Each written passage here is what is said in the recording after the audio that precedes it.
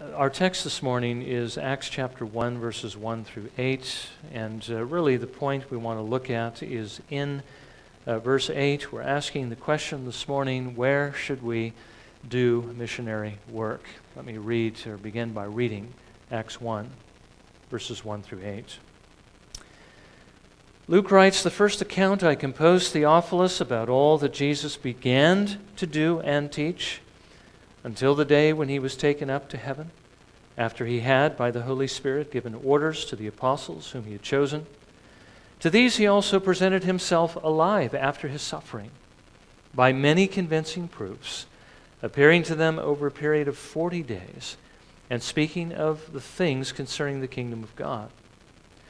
Gathering them together, he commanded them not to leave Jerusalem, but to wait for what the Father had promised, which, he said, you have heard of from me. For John baptized with water, but you will be baptized with the Holy Spirit not many days from now." So when they had come together, they were asking him, saying, "Lord, is it at this time you are restoring the kingdom to Israel?" He said to them, "It is not for you to know times or epochs which the Father has fixed by his own authority. But you will receive power when the Holy Spirit has come upon you. And you shall be my witnesses both in Jerusalem and in all Judea and Samaria and even to the remotest part of the earth." May the Lord bless his word to our hearing this morning. By the way, let me just point out again that Luke, as you know, wrote the Gospel of Luke, and he wrote the book of Acts. He talks about his first account as those things Jesus began to do and teach, because it was just the beginning. The completion of it is actually recorded here in the book of Acts and in the rest of the New Testament, of what Jesus continued to do through his church. Now, we understand that he's already completed his work of giving us his word. We do have a complete testimony. We have everything the Lord intends to reveal to us, at least verbally. But Jesus has not completed his work of gathering his sheep. So Jesus, even today, continues to do that work, but he does it through us. Now, Horatius Bonner, Scottish Presbyterian, very evangelistically oriented, certainly a kindred spirit, a man filled with God's Holy Spirit, once wrote in his preface to a work by John Gillies, which is something I think we would all benefit from reading if we had the time, called Historical Collections Relating to Remarkable Periods of the Success of the Gospel. I'm sure it had a longer title than that, but in those days the title was really a description of the book. But in this book, Horatius Bonner gives to us a very affecting image of the spiritual condition that this world is in and whom the Lord is going to use to reach out to it. Now, I've read this before, but every time I read it, I'm struck by it. I find it to be very enlightening in many ways. This is what he writes. "The world is still sleeping, its sleep of death. It has been a slumber of many generations, sometimes deeper, sometimes lighter, yet still a slumber like that of the tomb, as if destined to continue until the last trumpet sound, and then there shall be no more sleep. Yet God has not left it to sleep on unwarned. He has spoken in a voice that might reach the dullest ears and quicken the coldest heart. 10,000 times has he thus spoken, and still he speaks. But the world refuses to hear. Its myriads slumber on, as if this sleep of death were the very blessedness of its being. Yet in one sense, the world's sleep has never been universal. Never has there been an age when it could be said, there is not one awake. The multitude has always slept, but there has always been a little flock awake. Even in the world's deepest midnight, there have been always children of the light and of the day. In the midst of a slumbering world, some have been in every age awake. God's voice had reached them, and his mighty power had raised them, and they walked the earth, awake among the sleepers, the living among the dead." Now, Bonner reminds us that most in this world are sleeping. They are without life spiritually. They came into this world dead to God, hating God, wanting nothing to do with God or with His gospel. They are on their way to judgment, and they don't even care. Now, who are these people? Well, Bonner reminds us that there are the people who are all around us. They're in our homes, some of them, in our neighborhoods, in the places where we work. Many of them actually go to church and are members of churches.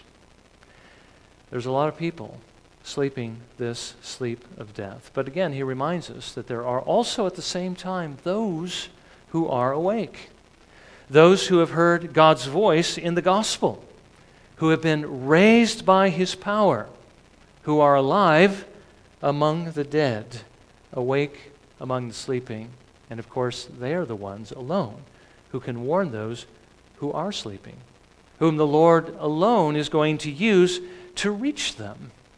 Now, who are these people that are awake? Well, they are you, and they are me, and they are everyone who has trusted the Lord Jesus Christ. Now, last time we looked at the answers to a few simple questions. What is a missionary? A missionary is one who is sent by Christ to communicate the good news of the gospel to others. We saw that it doesn't refer only to those who do this cross-culturally in foreign missions. We asked the question, whom is the Lord sent to do missionary work? Well, we saw that He didn't give this work to a select, elite, specially gifted group of believers, but He gave this task to the whole church, including you and me. And we asked the question, why should we do missionary work? Well, we should do it not only because the Lord has given us this responsibility, but also because of love, because of what He gave to us. He gave that which was most precious to Him.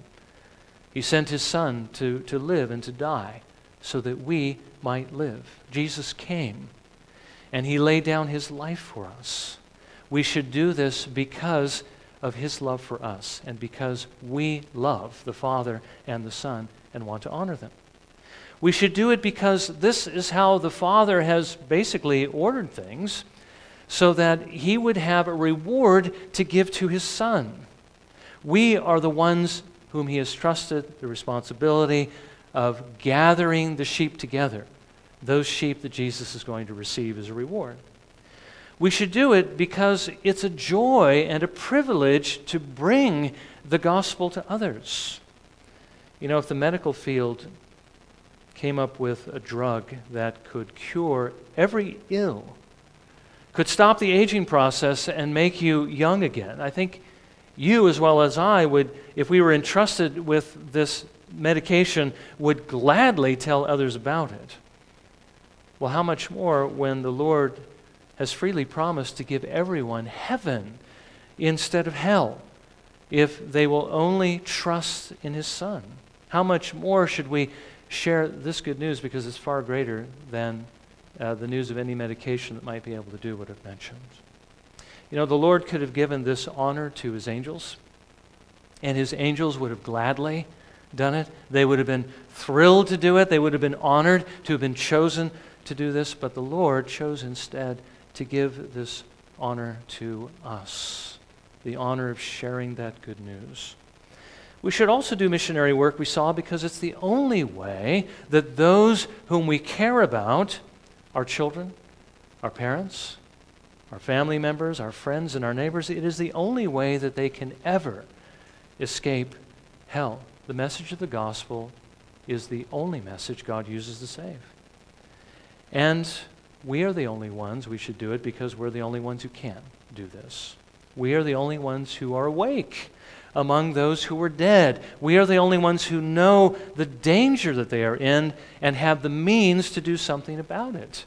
We have the gospel, and we're the only ones who do have it. Now, with this in mind, I'd like for us to look at two more questions regarding missionary work this morning. The first one is in the title, where should I do missionary work?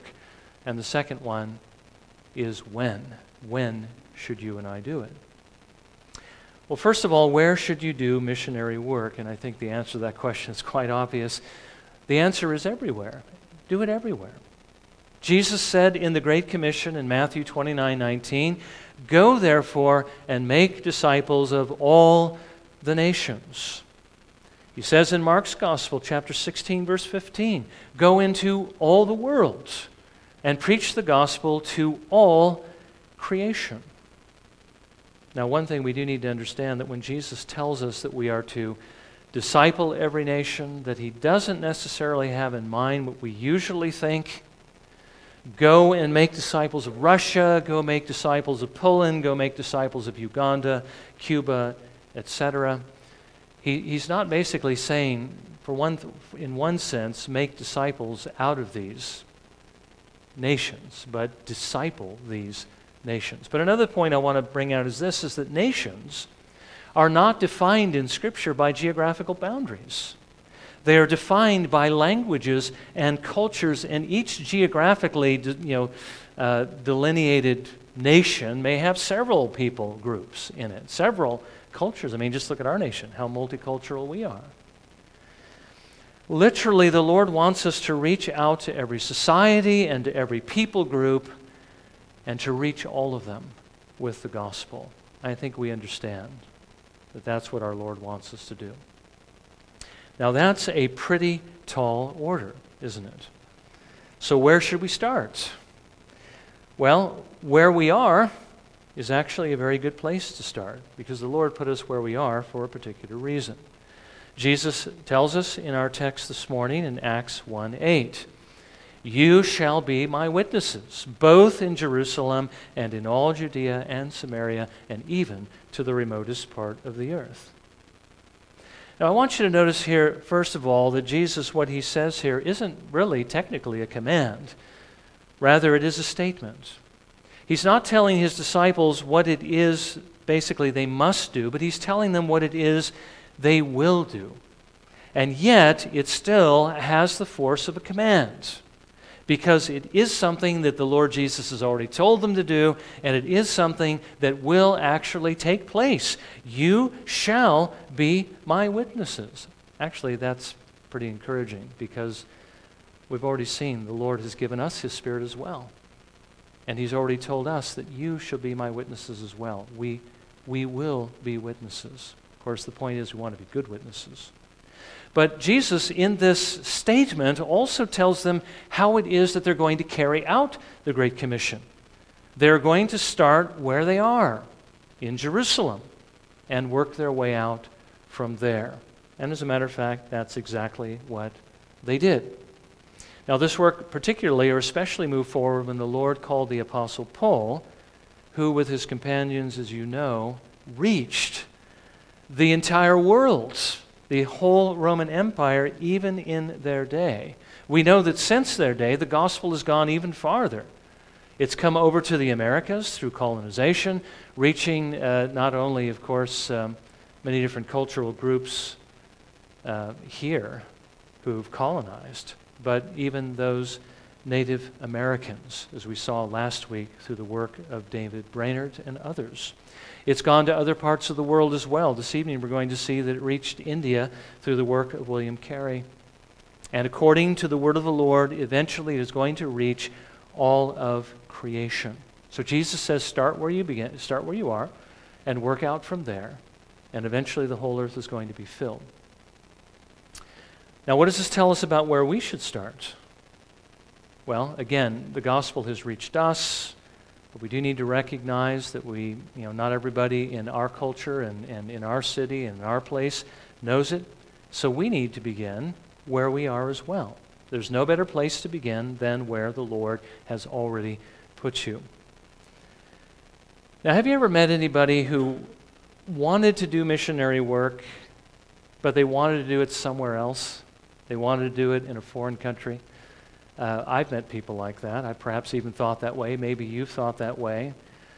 That it's going to be easier to do it somewhere else than right here. It's easier to evangelize in another country where nobody knows you. There's that kind of mystery that's shrouded around you. You're from another culture, and I think we understand something about that.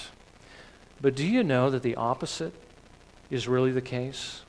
that it's actually more difficult to communicate in foreign countries because of the barriers that exist between you and them?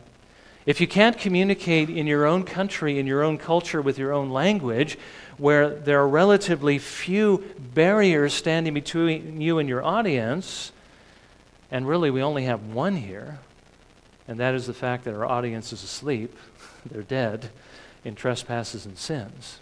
But don't forget, the Lord can and He will awaken them, and He will raise them to life through the gospel. If we can't do it in our own culture and in our own language group, we're going to have a much more difficult time when you add the barrier of language and the barrier of culture. It is undeniably true. It's not easier over there. It's actually easier for us here. And the Lord tells us that we need to begin where we are before we move on to other areas. So let me suggest that we begin, first of all, in our homes. Evangelize those in your household. If your spouse doesn't know the Lord Jesus Christ, share the gospel with him. Share the gospel with her. Pray that the Lord would save them and convert them. Teach your children about the good news of Christ. And by the way, I'd apply that to your children at any age, but particularly when they're young. Give them a good foundation for their lives. Urge them to trust in the Lord Jesus Christ and turn from their sins. It's not a done deal that your children, because they're born in your household, are going to be saved. I hear that a lot. It's not the case. We must evangelize them. They have to trust in Jesus Christ. They have to be born again. And the only means God uses to bring that about is the gospel. So evangelize them and pray that the Lord would grant them mercy and that He would breathe His life into their souls and transform them by the power of the gospel, by the power of the Holy Spirit. Now, if you've already got that pretty much underway, begin to branch out to more extended family members. Jesus did say on one occasion that a prophet has no honor except, or I should say he has honor, except in his hometown and among his relatives. A prophet has no honor in his hometown and among his relatives. But Jesus did not mean by that not to attempt to reach out to them. Our Lord Jesus evangelized them as well as anyone else. And even those in his own household, even his own brothers, which we know were stepbrothers, eventually trusted in him. Jesus knew he would have difficulties with them, but he didn't turn away from them on that account. He still sought to evangelize them. Now from there you can work out into your neighborhoods. Try to build relationships. Try to build bridges with your neighbors in which you can share Jesus. You know, it's difficult really to effectively to share Jesus Christ with people that you don't even know. You have to build some kind of relationship with them in order to gain a hearing. So try to build those relationships. At the same time, think about reaching out to those people with whom you work, because undoubtedly you've already established relationships with some of them. Try to exploit that relationship in a good way. Exploitation is usually looked at as a bad thing, but we can exploit it in a good sense. Use the relationships you've already built to communicate Jesus Christ. Use those relationships you built in the past, maybe friends you haven't seen in a long time, but again, particularly those that you see on a day-to-day basis. Bear in mind that your audience, whoever they may be, in your households, in your neighborhoods, in your extended families, in your workplace, if they have never heard the gospel, and if they never repent and trust in the Lord Jesus Christ, the Bible says, God says, Jesus says, that they are going to suffer when they die for the rest of time. And you never know exactly when it is they're going to die. I mean, who would have thought a little child who's 7.5 years old was going to die on the day in which he died? If this doesn't show us anything else, it shows us that death comes unexpectedly. I think we all understand that. We need to share the gospel with people while they're alive, because once they're dead, it's too late. There are no second chances after death. It is appointed unto man once to die, And then comes the judgment. Now, sharing the gospel with them doesn't guarantee that they're going to be saved. I think we understand that as well. But not sharing the gospel with them almost guarantees that they won't be saved. Now, sure, somebody else can share the gospel with them. We can always shift that responsibility to that person we don't know, and we don't know whether they're going to come into their life or not, and we can think that person's going to do it. But one thing we have to realize is this: if the God has given you into their lives already as a witness and has given you the call to do it, He may not have appointed any others to bring the gospel to them. We want to be the means of the salvation of the people around us. We don't want to be the means of their not coming to Christ by not sharing the gospel with them. Now again, if you've already done this, then you can work your way out towards other neighborhoods, and it really depends at this point on the Lord's calling on your life and the opportunities that He providentially, sovereignly brings into your life. Now, obviously, we need to balance this work with the other responsibilities that the Lord has given to us, but we must never allow the other responsibilities to crowd this one out. This is essential to the Lord's work. This is primarily what it is He wants us to do. As we saw last week, this is why we're here in the world, why the Lord redeemed us, is that we might be the light of the world. Now, let's not forget as well that in today's world, you don't have to travel very far to reach other language and cultural groups. I mentioned a little bit earlier that we are a multicultural society. I mean, not only do we have, of course, the internet, which we can use to reach every country and everybody who has access to the web, many different groups, people groups, have already migrated, have emigrated here to this nation. I mean, it's like the Lord is bringing people in so that we can share the gospel with them. There is so much that we can do in our own country. As a matter of fact, I understand churches in some countries are sending missionaries to us. We used to be the ones sending out the missionaries, but now they're sending missionaries to us because of our current condition. There's really a lot of work to do right here. And I'm not saying we shouldn't do foreign missions, but what I am saying is there's a lot we can do right here. We don't have to go to another country.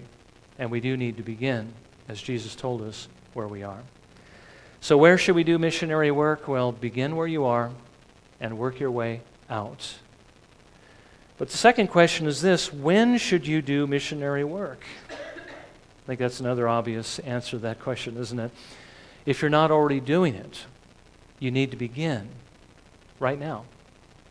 Jesus has already given us the command. As His servants, it's not up to us when we will obey it.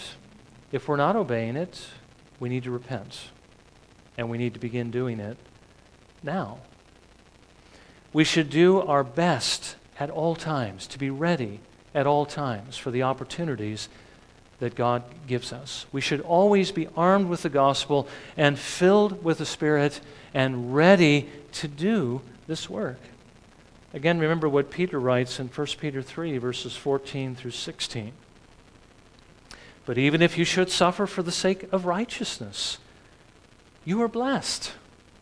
And do not fear their intimidation, and do not be troubled. But sanctify Christ as Lord in your hearts, always being ready to make a defense to everyone who asks you to give an account for the hope that is in you, yet with gentleness and reverence. And keep a good conscience, so that in the thing in which you were slandered, those who revile your good behavior in Christ will be put to shame. Now, Peter was writing this to a group of believers who were going to share the gospel with Jews whom, as you know, were very apt to extreme reactions. He says, don't fear their intimidation. And even if you should suffer for the sake of righteousness, you are blessed. But always be ready.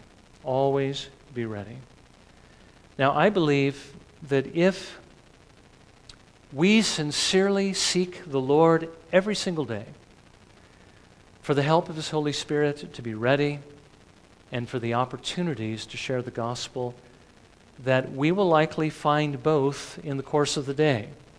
Sometimes people will ask you, as you live the Lord Jesus Christ in front of you, as you are shining His lights in the world, as you are living epistles read by all men, people are going to ask you.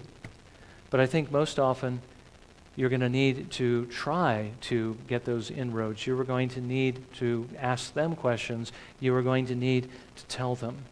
Now, that wouldn't be really that difficult to do if certain things are true about you and about me. As long as Jesus is not at the center of our lives, as long as we're not armed with this purpose to share the gospel, in other words, going out thinking, having that at the front of our minds at all times, can I share the gospel today? Where are the opportunities the Lord's going to give me? I've got to be ready when those opportunities come. If you're not living openly as a Christian, this is going to be hard.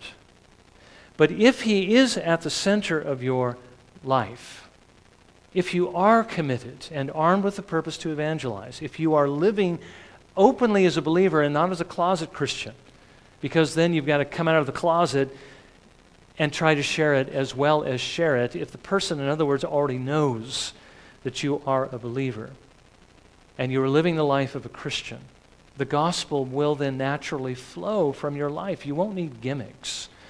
You won't need the bait and switch techniques. You won't need to do the, the census or the particular things that are used to open up that door. I can't think of the word right now. You're not going to have to force it into the conversation or trick people into conversation. All you're going to have to do is just simply share what is already in your heart and already on your mind. Now, I think being ready to share the gospel at all times is simply part of what it means to redeem the time that the Lord has given to you as a part of the stewardship that He has entrusted to you. It's one of those resources, one of those treasures that God has entrusted to you, and something you need to use wisely, because one day you and I are going to be asked by the Lord to give an account for our lives. Now, thankfully, by God's grace and the blood of Christ, He's going to have removed all the imperfections from our lives, and all that's going to be left is what we did for the Lord. But what we did is going to be examined on that day, and there's either going to be a lot or a little. And thankfully, even if all of our works are burned up, the Lord tells us, I believe Paul in 1 Corinthians chapter 3, we will still be saved by the grace of Christ. But I think you would admit, as well as I, you don't want to stand before the Lord on that day empty-handed. Paul writes to the Ephesians in Ephesians 5, verses 15 and 16, therefore be careful how you walk, how you live, not as unwise men, but as wise, making the most of your time, because the days are evil. Time is precious. It's very precious. We only have so much of it and no more, and we don't even know how much we even have to begin with. One thing is sure. There's nothing we can do about the time that we have already lost, but we can do something about the time that we still have left. And I can't think of a better way to use it. I can't think of a wiser way to use it than using it to try to save people who will go down into hell for eternity unless they hear the gospel and unless they trust in the Lord Jesus Christ and are saved. I can't think of a better way of using that time. I don't think Spurgeon could think of a better way of using that time either. And I think you would agree that Spurgeon would agree, especially when we read the things that Spurgeon wrote as we do from week to week. Spurgeon was all about saving souls. And it was something he was trying to communicate to his not his audience, but his congregation on the Lord's Day as he preached. He expected, as the Lord expected, all of his people to be engaged in this. And that's one of the reasons why Spurgeon's church was the size that it was. Wasn't the only reason. The Lord did particularly gift Spurgeon, particularly bless Spurgeon and use Spurgeon. But this is what they were about. William Carey, I think, would certainly agree with this, as we're going to see this evening. One of the quotes included in the back of the bulletin this morning is this: "Is not the commission of our Lord still binding upon us? Can we not do more than now we are doing?" It seems to me that Carey was earnestly seeking the Lord. He was filled with the Spirit. He had the burden of Christ on his heart, and he wanted to do what his Lord wanted him to do. This is the kind of mindset that we need to have if we're going to reach out to others. And so may the Lord help us to understand, again, the calling that the Lord has placed upon us, the Great Commission. May He help us to understand, of course, all the motives He's already given to us, where it is we should begin and when we should begin. There are souls at stake, we need to understand. There are people who may very well end up in hell. It's once been said, that we don't want people to go to hell because of us. We always want it to be in spite of us. We've tried everything that we possibly can. We're using the means God has given to us. We're reaching out with the gospel. We're not being intimidated, not being ashamed to own Jesus Christ in front of others. But we are open with it. And if that person perishes, he perishes because of his sin. But not because we weren't willing to share the gospel with him.